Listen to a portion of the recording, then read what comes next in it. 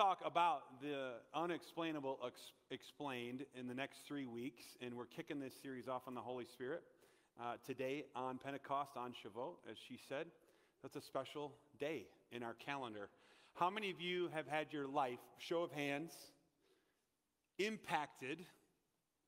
It's a tough question here, I know.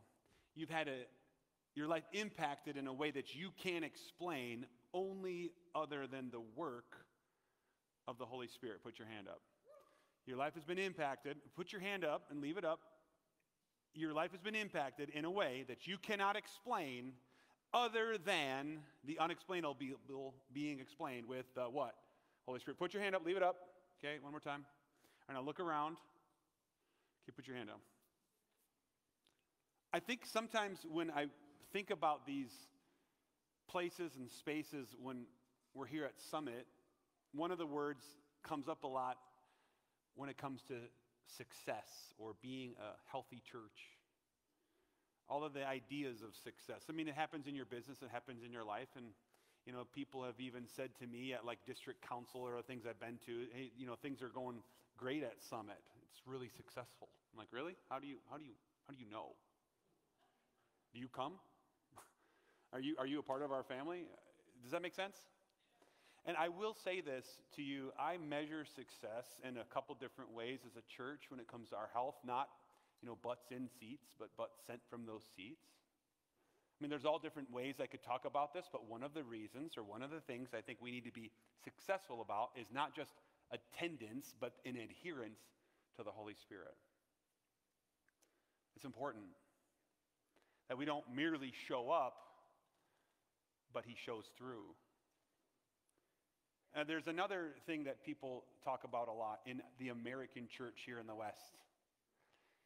And I use that term because it happens, that church becomes a place for people to be entertained, like a production company, where you come and you get to stream a service, and no offense if you're watching online, you get to come and watch when church is a full contact participatory sport. The idea of it being an event for people versus a self-sacrificing group of people. That's different. We talked about that last week when it comes to sacrifice, the ultimate sacrifice, death, dying to ourselves. How do we do that? We have our gifts. We realize they're not for us, but they're for who? Others. That's how we live this out. And there were 3 altars I talked about, protection. You don't remember? You'll have to watch it. There's 3 altars that get in the way of us from living out these gifts, right? Being the sacrificial person. So I hear this a lot sometimes for churches or other leaders, or especially people that come into Summit, and you talk to me about now that you're here at Summit. Now, Summit isn't just a building. It's a group of people that gather here at the building. Summit is not a church, brick and mortar. It's a group of people. That's you. You're part of that. And when you journey through things like the expedition, you see how you fit. But I hear this a lot. I came to Summit, and something isn't missing there. Like, what? What do you mean? I go to these other churches, and it just feels like something's missing. But I came to Summit, and it's like God just had something for me. I know I'm supposed to be here. Do you know that you're not here by accident? You're a visitor here today, and you're not here by accident. You didn't just wander into Summit. I mean, maybe you wandered actually into Summit, but the truth is you're not here by accident. And a lot of times these things people are trying to articulate where something's missing, what they're really trying to say is someone is missing. That someone is an adherence to the Holy Spirit. Because there again, I've been in those situations. You've maybe experienced those situations where it's to have a form of godliness but to deny its power. It's all polished and great, but at the same time, it feels so bankrupt and shallow. And I can't do what the Holy Spirit does. And I think a lot of times those things that people are talking about that are missing, it's not something that's missing. Sometimes it's actually someone that's missing. And I know that might sound a little bit harsh, but the Holy Spirit is one of the most uniting topics that we will talk about. What are you all doing here today? Why are you here? You are here because the Holy Spirit gives community where there would be no community. That's why you're here. The Holy Spirit's working in this church to give community where there is no community. And it's also the most unifying topic, but it can also be the most dividing topic. I mean, the Holy Spirit will never sponsor a public display, by the way, that will drive someone from Christ, but we will. The Holy Spirit will never do that, but we certainly love to do that, operate in the flesh. Do you hear what I'm saying to you? So I really want to handle this with an element of humility, not in the sense that we've got it cornered and we're this church on Summit and we know what we're doing and that's something you're missing is here. It's the someone, it's the Holy Spirit. I'm not trying to juxtapose us versus them or this church or this denomination or that denomination. I'm trying to show you what the promise of the Holy Spirit is according to the text, because some of us, may not know that there was this promise. We'll talk about the person and the purpose, but today I focus slowly on the promise. I want you to know I don't take this responsibility lightly, Hebrews 13:12. And I want you to know that I don't want what is coming down the road for us as a church to be explainable without the Holy Spirit. I don't want to have an article that the district sent out today in June, about biblical literacy, and they highlighted Summit, and it was cool, and I was up front, like, looking real holy like this in a linen shirt. And then there's a bass player over there that you could infer that was Danielle on the bass, but it was actually Lisa. Yeah, that's Andy's wife. He cheered for her. But I don't want to sit down with another pastor years from now and go, man, what went on at Summit? Give me the play-by-play. Show me the A to B to B to C to C to D. I mean, there are those things in the natural we can do organizationally, and we can offer our gifts as the best, but I don't want it to be explained without the work of the Holy Spirit. I want to sit back and go, we just showed up and invested, and God showed off and displayed. I don't want to live in such a way here at this church that my life is explainable without the Holy Spirit. I want to be the man off stage over there who I am on stage right here. I want to be the same guy at my house and the same guy here. I don't want my life explainable without the Holy Spirit. I want to live deeper, because some of you know the pendulum I swing on, my high highs and my low lows. My wife knows. And in those moments, I want to be a better follower of Christ and have the Holy Spirit do something in me that he hasn't done yet. And you look at my life and you go, man, Eric, you've grown. God is doing something in you. I don't want my life to be explainable with the Holy Spirit. Do you? Do you want your life to be explainable without God's power in it? There's a promise here. So let's talk about Shavuot Sunday, the next few weeks, the person, the promise, or Shabbat, if you want to get real fancy.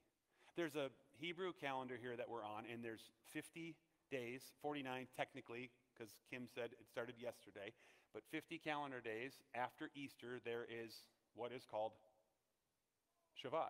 It's the first month. Nisan is the month, and they actually start counting in Egypt. So go back to Exodus 12, open your Bible. If you don't have your Bible, turn on your phone. Exodus 12, verse 1, you can see how this calendar year is established. Now, just for way of, you could say, reference here for you, it's May or April. Does that make sense? It's May or April to us, but here in Exodus 12, it's the first month for them. This is important to note. The Lord said to Moses, Exodus 12:1, and Aaron in the land of Egypt, this month shall be for you the beginning of months. It shall be the first month of the year for you. So they start counting in Egypt in Exodus 12:1. It's the first month. It's Nisan. Now let's go to the second month. Exodus 16. Flip a few pages. Exodus 16, verse 1. They set out from Elim, and all the congregation of the people of Israel came to the wilderness of Sin, which is between Elim and Sinai, on the 15th day of the second month. There is a second month. It's Iyar, I-Y-A-R, and it's April or May, and we find this in Exodus 16. So you go back to Shavat, and you go to the first Passover, and then we get to the second month, and then let's get to the third month, or the 50 days after the first Passover, which is the celebration of Shavat. So you need to go to Exodus 19, verse 1. On the third new moon, after the people of Israel had gone out of the land of Egypt. Remember, they started counting in Egypt. It was the first month, second month, third month. Here's where we're at, the third month. God says to them, 7 weeks after Passover, it's the Feast of Harvest. This is this whole point in the calendar year where Shavat is being celebrated. And what is Shavuot or Shavat really being celebrated today on the Jewish calendar, the third month out of Exodus from 12 to 19:1? What are they really celebrating? Kim talked to you about it. Cheesecake. Hands down, 10 times out of 10. No, they're celebrating the giving of the what? Torah on Mount Sinai. This is the celebration 50 days after the first Passover in Exodus 12 to Exodus 19, where now we're going to celebrate the giving of the Torah on Mount Sinai. And this giving of the Torah on Mount Sinai was a covenant agreement with God and people. It was like a marriage covenant. It was like the hopeful springtime, if you will, of their relationship. They were honeymooning at this point. But it didn't stay that way. So the question is, what happened at Mount Sinai? So if Shavat or Shavuot, 50 days after Passover, is today, and we're counting from Exodus 12, what happened at Sinai? That's the question I have to ask you. What happened at Sinai during the giving of the Torah? Let's look to the text. Exodus 19, verse 1, we read it. Exodus 10, the Lord says to Moses, go to the people and consecrate them. Have them wash their garments and be ready for the third day. Has anyone got your house ready for someone to come over? That's basically what they're doing. God's coming over and they're going to get their house ready. If you come over to my house uninvited, I'm not home. My car's in the driveway. You can see me in the kitchen. I'm not coming to the door. I have not consecrated anything. Whoever touches the mountain shall be put to death. Verse 14, so Moses went down from the mountain with these instructions. You guys got to get ready. Consecrate your people. Be ready for the third day. Verse 15, chapter 20 of the book of Exodus. Be ready for the third day. Do not go near a woman. God didn't say that, by the way. Moses did. Because he knows, guys. I thought that was a joke. All right, you guys are all tense. I love that Moses is like, all right, listen, if there's one thing, guys, that you got to do, just don't go near a woman. Now, Mount Sinai was wrapped in smoke because the Lord had descended on it on fire. Verse 18. The Lord came down from Mount Sinai, and the Lord called up to Moses to come up the mountain, and Moses went up, so he comes down, he comes up, and then God spoke to the word, saying, I am the Lord God, your God, who brought you out of the land of Egypt, out of the house of slavery, and you have and should have no other gods before me. He gives us the 10 commandments in Exodus 20. Now, a couple things to note, just real quick, about the thunder and the lightning, or the thunder and the fire and the wind. There are some people that are rabbis that interpret thunder as voices. The word in the Hebrew could be associated with voice, And there are some rabbis that have said that they heard here in the giving of the Torah, the thunder, in all 70 different voices, so all the world could hear the giving of the Torah. So something is in the ether when it comes to languages and tongues and thunder and fire and wind in this promise of Shabbat. Now, I don't want to bore you with the details, but Exodus 21, 22, 23, you can flip them. It's a bunch of laws and promises. Moses goes down, brings leaders up in Exodus 24, and then Exodus 25, through really, honestly, Exodus 31. You can go all the way from 25 to 31, and it's really God's plans and process. He's given him the promise, and then he's given him the how-to. Does that make sense? In those chapters, God's laying it out, and then we finally get to Exodus 32, which is what we're celebrating today as the giving of the Torah, part of Mount Sinai. When the people saw that Moses was delayed to come down from the mountain, the people gathered themselves together, and Aaron and said to him, "Make us a god so we can have it. Moses, the man who brought us up out of the land of Egypt, we don't know what's become of him." So Aaron said to him, "Take off rings that are in the ears of your wives, your sons, and your daughters," which, by the way, ear piercing through the nose or through the ears was a symbol of that you were, submissive or owned or in slavery. So take off the form of slavery, a symbol of slavery, and we're going to make it into something else that we can be enslaved to. The rings here aren't just gold that they had along, they're symbolic for a role they had on that journey or in that place in society. He says, "Give us those rings and tell them to bring them to me." Exodus 32:4. And he received the gold from their hand and fashioned it. Okay, Aaron received the gold from their hand, remember this, and fashioned it with a graving tool and made a golden calf. The Lord said to Moses, "Go down, your people are jacking this up." Verse 11, Moses argues before the Lord, "Come on, Lord, I know they're jacking this up, but don't jack them up." Then Moses, verse 15, Moses turned and went down from the mountain with 2 tables of the testimony in his hand, written on both sides. And as soon as he came near the camp and he saw the calf dancing, Moses' anger burned hot. He threw the tablets, broke them.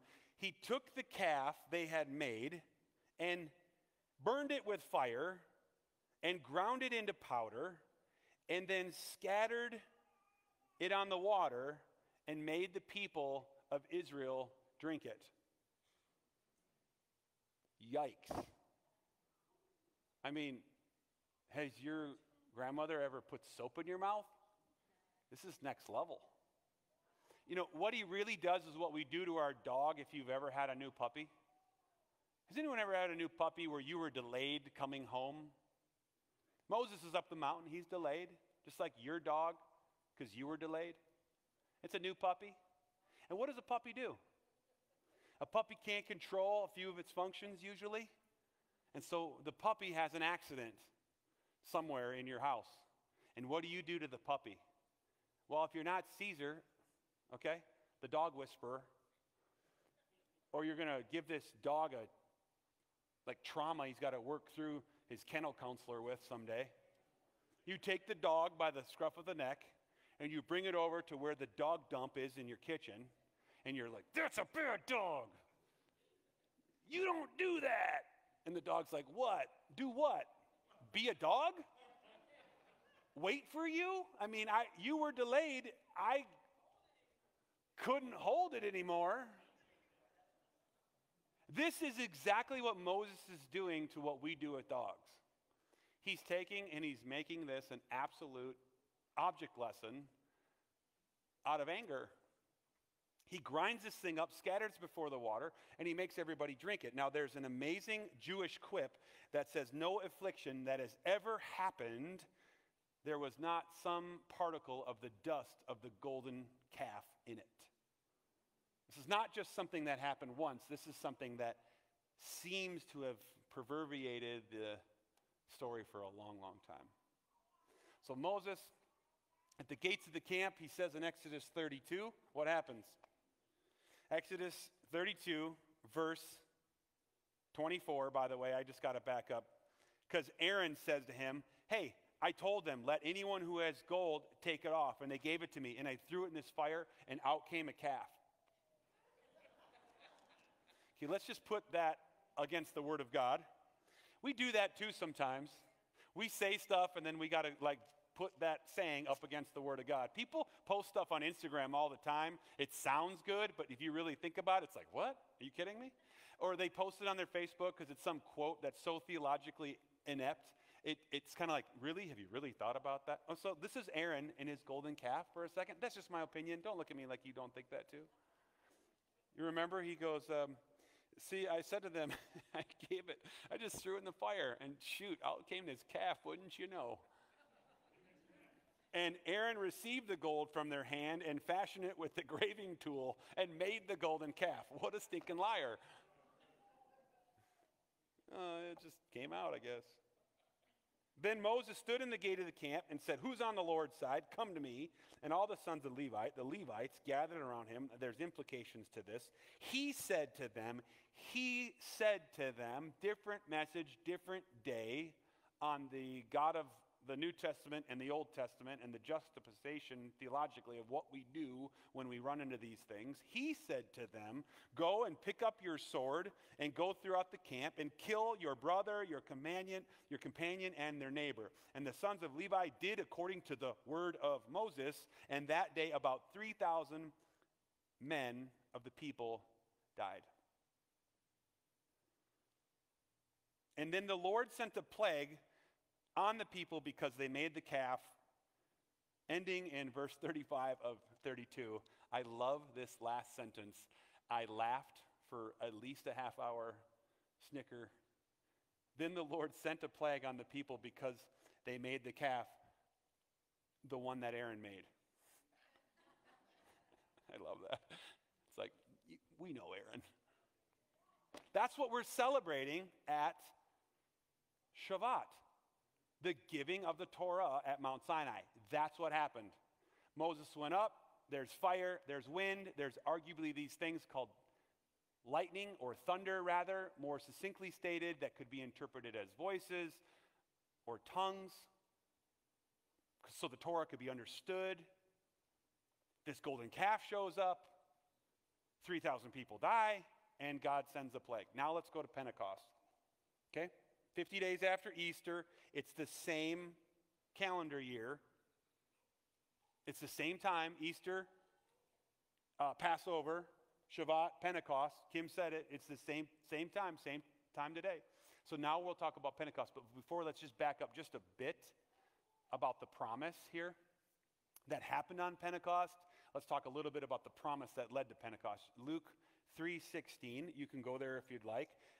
We're talking about John the Baptist here, Luke 3:16. John answered to them, saying, I baptize you with water, but he who is mightier than I is coming, the strap of the sandals I'm not worthy to untie, and he'll baptize you with the Holy Spirit and fire. Luke 3:16. Now, you get to the spot where Jesus confirms this in John 14:25 through 26. These things I've spoken to you while I'm here, but the Helper, the Holy Spirit, whom the Father will send in my name, he will teach you all the things and bring you to remembrance what I've said to you. John 14. So you got John the Baptist saying that there's going to be a promise of one that's going to baptize you in the Holy Spirit. I'm baptizing you in water, but there's one that's going to baptize you by Spirit and fire. This is a promise. Jesus says, he confirms this and says, listen, I am here, but the Helper, the Holy Spirit, the one that John's talking about, will do these things, whom the Father will send. John 13:16. You don't have to flip there. I'll read it for you for the sake of time. John 13:16. I tell you the truth, for it's your advantage that I go away, that if I do not go away, the Helper will not come to you, but if I go, I will send him to you. There's a promise of the Holy Spirit. There's a promise of Pentecost coming. John the Baptist talked about it. Jesus talked about it. Jesus said, I got to get out of here so it can happen. Jesus' last words, his last words that he even spoke. I remember some months ago, and my aunt and my uncle are here, and for this illustration, I'll just call an audible. I remember walking into the room where my grandfather Marvin was dying. He had Parkinson's, and he was in and out of the world, you could say, in his mental ability. And I walked in the room, and he came into the room. And it's like God told Moses to come up the mountain while he's on the mountain. I mean, you can be geographically present, but emotionally absent. I don't ever want to be that kind of dad, by the way, where my kids have to use my name 3 or 4 times before I snap into the room with them. I want to be in the room with them. But my grandfather came to this realization in a matter of seconds when I walked in the room. There was something about our relationship, me and him, the Holy Spirit working this out, that he triggered into the room. He sat up, I remember his face, and he goes, Eric. My grandma Marge just starts to cry. And I remember the last words he told me, you've become a big boy. No truer words that he ever spoke. You've become a big boy. He remembered me as a little boy, and he saw that boy grow. But those were his last words. I'll never forget them. It was the last time I spoke with him. And if you had to give your last words to somebody, what are you going to give them? What you had for lunch yesterday? You're going to give them something that they can hold on to forever. And Jesus' last words in Luke 24:49, he says, I am sending the promise. This is post-resurrection. Jesus says this. I'm sending the promise to you. I'm sending the promise of my Father upon you, but stay in the city until you're clothed with power. We'll talk about the purpose and the person of the Holy Spirit. One of the purposes that we're going to dive deep into is being clothed with power. Jesus' last words post-resurrection are like, this is going to happen. Stay in the city until it does. I'm out. And he goes up. Think about that. That has a lot of weight in that moment. So they do that, and now let's go to Acts 1 through 4. We'll do a little bit of this and a little bit of that, but Acts chapter 1, verse 4, and they're staying there with them, and he ordered them not to depart from Jerusalem, so they're doing that, but to wait for the promise. Acts 1, chapter 1, verse 4, and he said, you have heard it from me, for John baptized with water, but you'll be baptized with the Holy Spirit not many days from now. So then what happens on Acts chapter 2? Many days from then, they're there at Pentecost, and they arrived, gathered in one place. That's what we're celebrating today. The giving of the Torah on Mount Sinai and this moment called Pentecost in Acts 2. Is everyone crystal clear with that right now? You have to be before we move on. Do you have any questions, comments? Okay, save them until the end.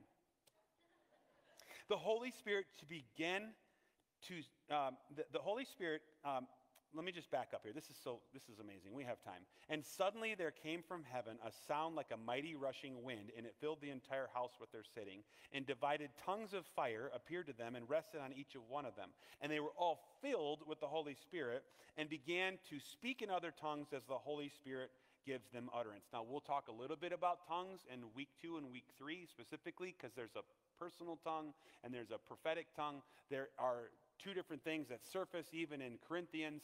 This specific miracle here at Pentecost, you can read it for yourself. They're amazed and astonished, and they're saying, are all these men who are speaking Galileans? How is it that they know our native language? How are they speaking in the language that we all speak. They're speaking in a known language that others understand at Pentecost, and it's an absolute miracle. It's like if you didn't know how to speak Spanish, and all of a sudden you started habla español. And it just started coming out of you, and they're like, how do you know how to speak Spanish? Aren't you Norwegian? And you're like, no, I'm Swedish, which is Swedish, Jesus, the Swedish name I know. I mean, that's a good one. You can have that one for later. But the reality of this, the men of Israel hear these words, verse 22, the men of Israel, they're gathered around, they hear these known languages, these other tongues on this miracle in the upper room, they're filled with the Holy Spirit, and then what happens? Verse 33, being exalted at the right hand of the God, he talks about Jesus, the Father, the promise of the Holy Spirit. He's poured out this to you, and to yourselves are seeing and hearing. You're hearing about the promise.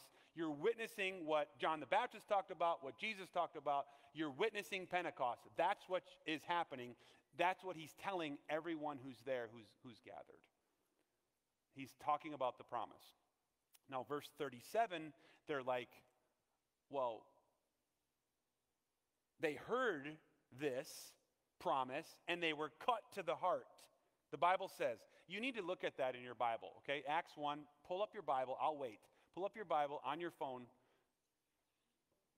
Acts chapter 2, verse 37. Underline this. They heard this and they were cut to the heart.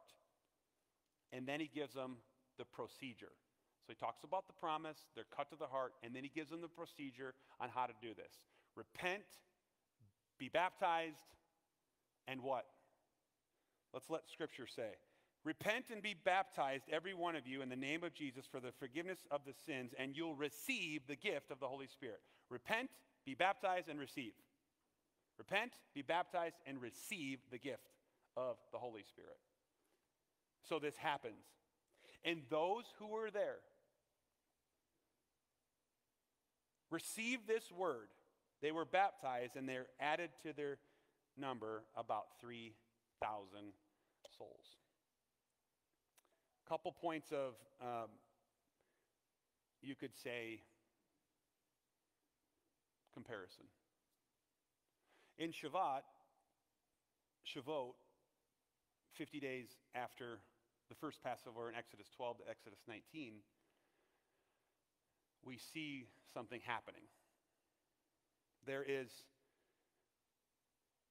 this moment where wind and fire come down,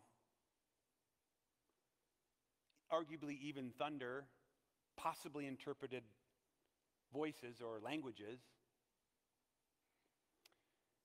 We've got in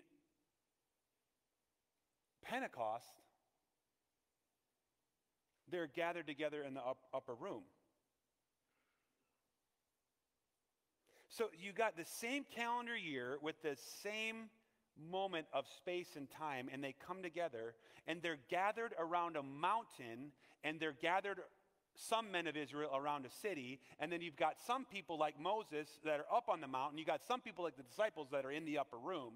So you've got people gathered, God's people gathered on both accounts in the city or around the mountain, and then you've got God's persons or disciples up the mountain, and you've got this moment where there's instruction that's given, and then there's this empowerment that's received. And these two things are happening at the same time today. And then you've got Moses speaking to the people to join others to slay them. And then you've got this whole other thing where we're speaking to God's people to save them. And then you find even further that they're cut to the heart. At Sinai, they're literally cut to the heart with an actual sword to the actual heart. And then here at Pentecost, they're cut to the heart, but with the Spirit. 3,000 people were slayed on the giving of the Torah on Mount Sinai, and at Pentecost, at the promise that's fulfilled, 3,000 people were saved. And these two events just so happen today. So let me clarify this for you, because I believe this statement is so important that you read it, that I'm going to put it on the screen. The promise of the Holy Spirit changes everything. Acts 2. The promise and the presence of the Holy Spirit changes everything. Let me show you the best way I can figure out this promise for you, okay? Because my question today is going to help this reality. And with this, I'm going to close. So Katie, you can come here and play the piano. Let's say this is you. You're a cup. You're a vessel. You're a carrier of what? Spirit. You are a carrier of Spirit. In the Old Testament, God was in a box. In the New Testament, you are the box. And you're going to carry something. You're going to carry the spirit of the Antichrist, or you're going to carry the Spirit of Christ, the Holy Spirit. You're going to carry something. It's not up to you that you're going to carry or not. You're going to carry something. And you don't get to choose to be a carrier of Spirit, because God has made you to carry. You are the temple. Your body is housed where this is. And this is you pre-salvation. This is you pre-repent, believe, and receive. This is you walking around your life, meandering your way and how you want. This is what a lot of people live like. It's what? Empty. But you have this encounter with Christ. You have this moment. Confess with your mouth, believe in your heart, repent, believe, receive. You have this moment with Christ where it's okay, we have insurance, where you're filled up. You're a carrier of the Holy Spirit. No one doubts that you didn't receive the Spirit on salvation. The Holy Spirit isn't living within you. Does that make sense? Because a lot of people will try and use this promise of the Holy Spirit in a couple different ways biblically that isn't biblical. They'll try and teach you that somewhere along the line, when you got saved, when you believed or repented and received and you were water baptized, that is it. That's all there is. But there is a power encounter. There is a moment that shows up in your life that you can't explain. It's the unexplainable and explained, and it's the promise of the Holy Spirit. And the only way I can illustrate it is you are baptized in this liquid love, and you don't care if you live or die. And it's this empowerment, not just instruction. And Shavuot becomes Pentecost, and you live saturated, overflowing, and it shows up in gifts. And yeah, it shows up in things that we've abused and things that sometimes are strange. And it shows up in amazing things that we have got it locked down according to the Word. But I'm asking you, have you had your power encounter with the promise of the Holy Spirit? Because if you have not, the promise and the presence of the Holy Spirit will change everything. It changed everything on Sinai, from 3,000 people getting slayed to 3,000 people getting saved. And get out of the reality of all of this stuff where you have all of the baggage and the pre-knowledge and thoughts about what I'm talking about. There is a promise of the Holy Spirit. And it happened, and this can happen for you. And if it hasn't happened for you, I guarantee you there is more for you. In Acts 19, 1-6, this promise, and it happened to Apollos while he was at Corinth. Paul passed through the inland country and came to Ephesus, and he found some disciples. I have so much water on my iPad right now.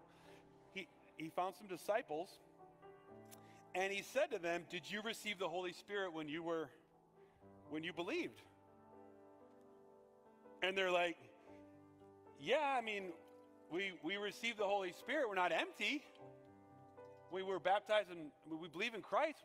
We were baptized in John's baptism." And Paul said, John baptized with the baptism of repentance, telling people to believe in the one who's come after him, that is Jesus. And on hearing this, they were baptized In the name of the Lord Jesus, Paul laid his hands on him, and the Holy Spirit came upon them, and they began speaking in tongues and prophesying. This happened. This? Have you received the power encounter? We didn't even know there was one. We didn't know there was more. And he's like, yeah, there's a lot more. Have you received this? I got a friend named Larry. He grew up Catholic. And in fact, he grew up very Catholic is what he'd like to say. And then he became Lutheran. And I got Luther's thesis on my office door if you walk by that hall. I've been in Germany. I love Lutheran and studying him. But Larry told me, I helped people in their confirmation classes for years. I was a teacher and I wasn't even saved. This is what he told me. If I had to look at my life, I was not a follower of Jesus. I taught Jesus. I was a faithful Catholic, and then I became Lutheran, but I didn't know who he was. And Larry has this moment in his life where he simply heard not just about salvation, but he heard about the promise. So Larry gives his life to Christ, not all of the kids that he had confirmed to Christ. He gets baptized in water. He starts reading his word. He starts coming underneath teaching about this subject. And then he is seeking God for himself because he wants the promise. He wants not just the instruction, but the empowerment. So he's mowing his yard. And he's mowing his yard, and he's seeking God, and he's listening to music, and he's just pouring out his heart before God. He's just seeking the Lord in prayer. He's seeking his power encounter. He's seeking this picture for his life. And Larry tells this story so eloquently. He just says, I was mowing my yard, and the Holy Spirit came upon me so much so that I had to let go of the mower. I couldn't stand. I buckled underneath the weight of the reality of the creator of the universe, and I had to crawl on my hands and knees, groaning, moaning. I couldn't speak. I couldn't even move. I couldn't even think. I was just immersed in his presence, and this thankfulness, this encounter with God came over me. I shut the mower off. I couldn't even pick it up. I was an absolute mess. People must have thought I was having a heart attack because I couldn't get off my yard.